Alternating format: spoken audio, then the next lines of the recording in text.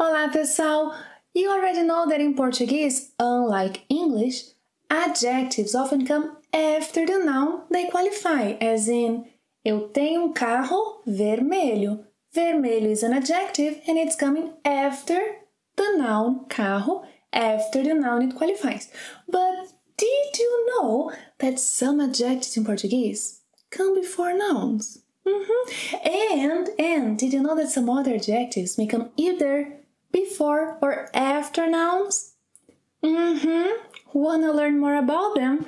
Then welcome back to Plain Portuguese, where you learn more about adjectives and speak like a Brazilian.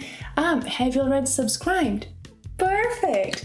Now, catch up on the lessons you have missed and give a thumbs up to the ones you enjoy. That helps a lot to keep the channel on.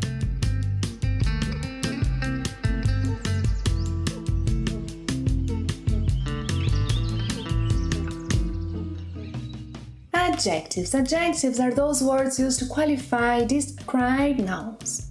Unlike English, in Portuguese, adjectives are variable, meaning that they must agree in number and gender with the noun they qualify.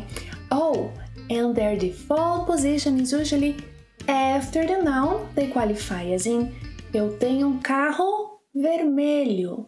Eu tenho uma bicicleta vermelha. However, you'll learn in today's lesson that there are certain types of adjectives that are often placed before the nouns. And you'll also learn that some adjectives may be placed before or after the nouns they qualify. But then there is a slightly difference in meaning depending on where the adjective is placed. Ready to start? Vamos começar?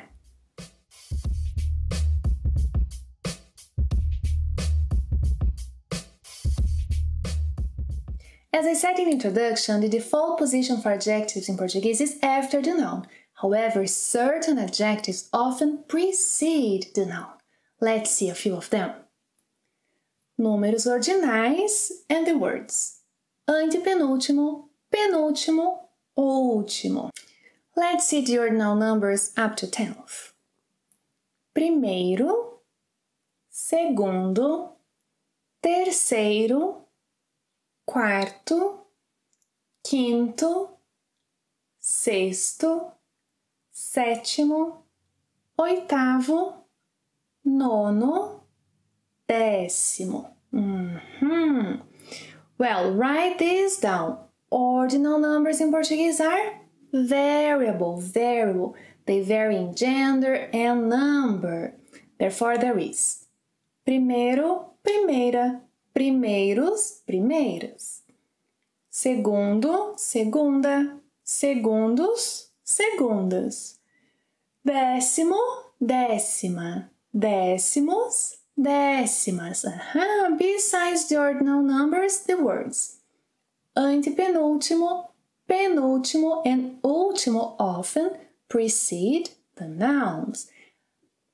And they are variable too. Último, última, últimos, últimas. Let's see a few examples. Esta é a sua primeira maratona. So see, primeira is placed before maratona and making the proper agreement, yeah? Esta é a sua primeira maratona?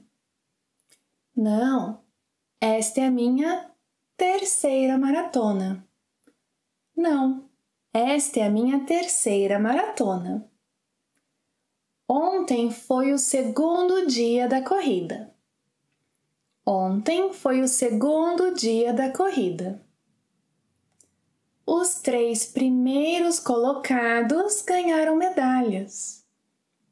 Os 3 primeiros colocados ganharam medalhas.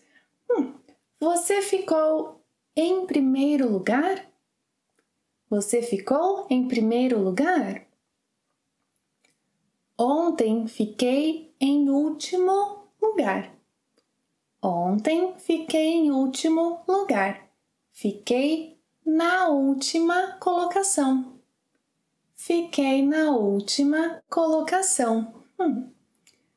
Os últimos colocados ganharam medalhas? Os últimos colocados ganharam medalhas? Os últimos colocados ganharam experiência. Os últimos colocados ganharam experiência. So, ordinal numbers and the words antepenúltimo, penúltimo, último are often placed before the noun, making the proper agreements with the noun they refer to. Moving on.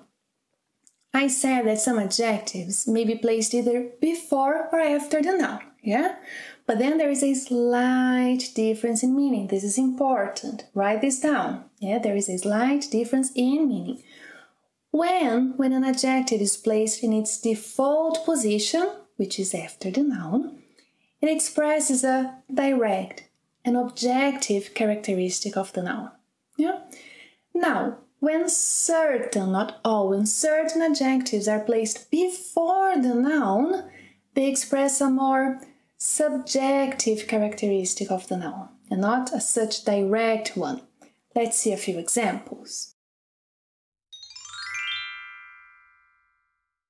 So our first adjective is grande, grande. When placed after the noun, it means big, large, yeah? Que casa grande.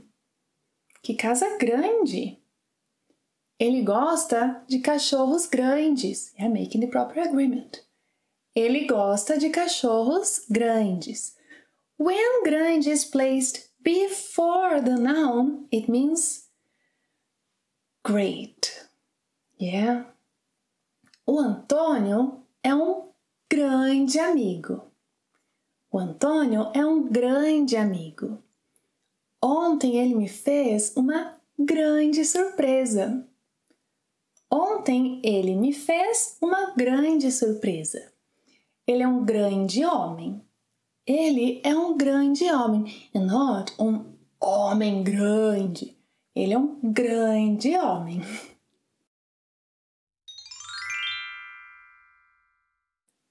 Pequeno.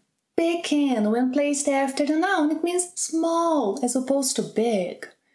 Ai, que cachorro pequeno! Que cachorro pequeno! Na minha casa tem jardim pequeno. Na minha casa tem jardim pequeno. Not a big garden. Não, tem jardim pequeno. Now, when pequeno is placed before the noun, it means small, but in a more metaphorical way. Yeah? Na minha casa tem pequeno jardim. Not a fancy one. Não. Pequeno jardim. Na minha casa tem pequeno jardim. Ontem tive pequeno imprevisto no meu jardim. You know, like a minor setback, not a serious one. A minor setback. Ontem tive pequeno imprevisto no meu jardim.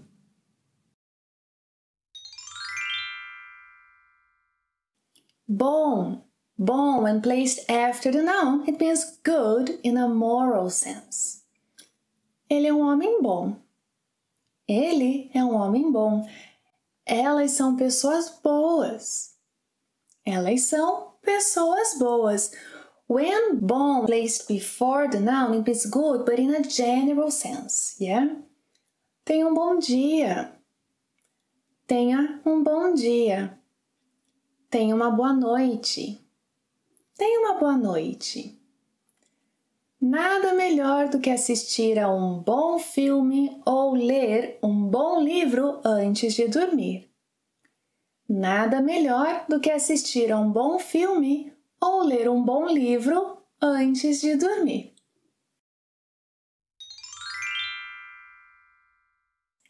Mal. Mal. When placed after the noun, it means bad in a moral sense, you know, like equivalent to mean, yeah? Não gosto de pessoas más. Não gosto de pessoas más. Aquele homem é mau? Aquele homem é mau.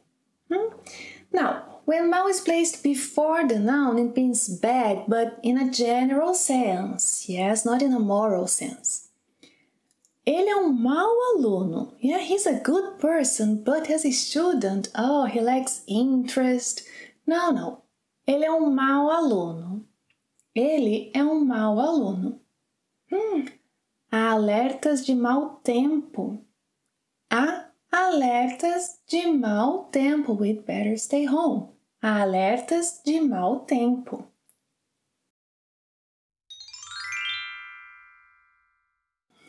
Único. Único. When placed after the noun, it means unique. Aprender português com você é uma oportunidade única.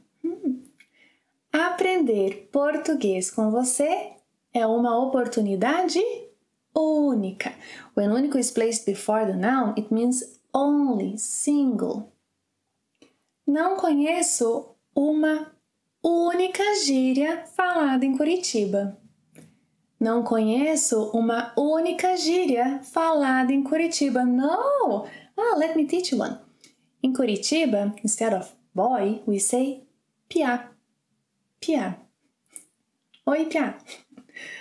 Piá é a única gíria curitibana que conheço. Piá é a única gíria curitibana que conheço.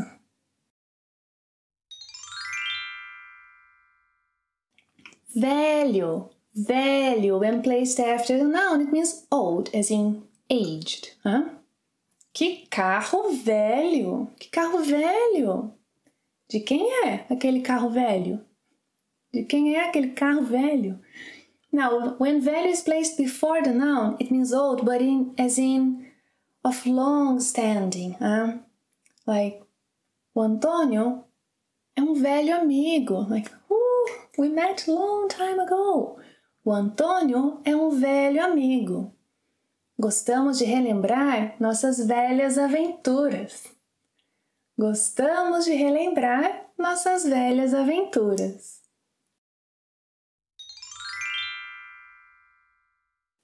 Novo. Novo. When placed after the noun, it means new, young. Simone é uma mulher nova. Simone é uma mulher nova. Ela tem um trabalho novo. Ela se mudou para uma casa nova. Yeah?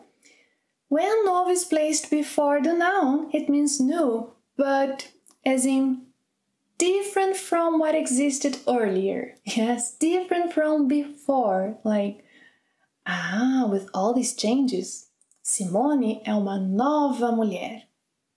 Simone é uma nova mulher.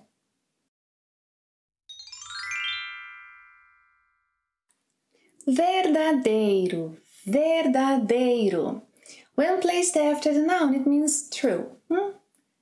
Lampião e Maria Bonita. É uma história verdadeira? Not fiction. Lampião e Maria Bonita é uma história verdadeira? When verdadeiro is placed before the noun, it means real, veritable. Qual é a verdadeira história por trás do filme? Qual é a verdadeira história por trás do filme? Quem é o verdadeiro vilão da história? Quem é o verdadeiro vilão da história?